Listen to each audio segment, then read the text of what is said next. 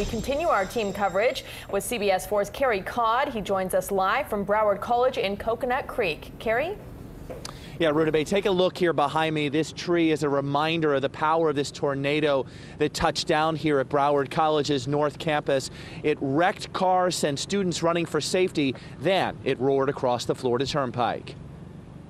This cell phone video shows what the tornado looked like as it rolled across the Florida Turnpike. In the tornado right now. Herman Cerna captured the video on his cell phone. Watch the dark car on the right as it heads into the nasty weather. The tornado picks the vehicle up and flips it in the air. It looks so light, like a child was playing with it. Cerna thought he might be next. I just braced myself because I thought I was, going to get tipped over, but luckily my truck was heavy enough so we didn't get tipped over. Cerna told us by phone that when the tornado passed, he pulled up and tried to help the driver in the car that was on its side. She was very panicked.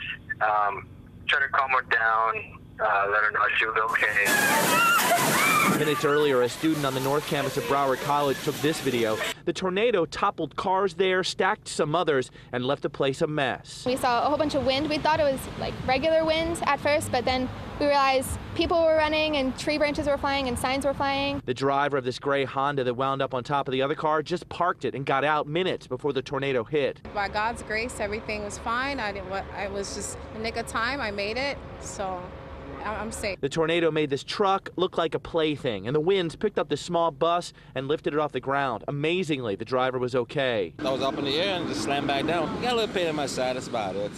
But thank God I'm okay. And the tornado lifted this car from the south side of the turnpike to the north side. Fortunately, this driver was okay too.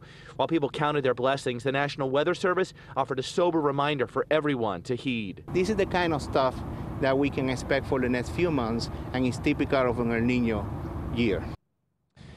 And all those close calls really reinforce how fortunate people were to escape serious injury or worse. It also is a reminder that this weather in South Florida can change so quickly, and we all need to be prepared at all times.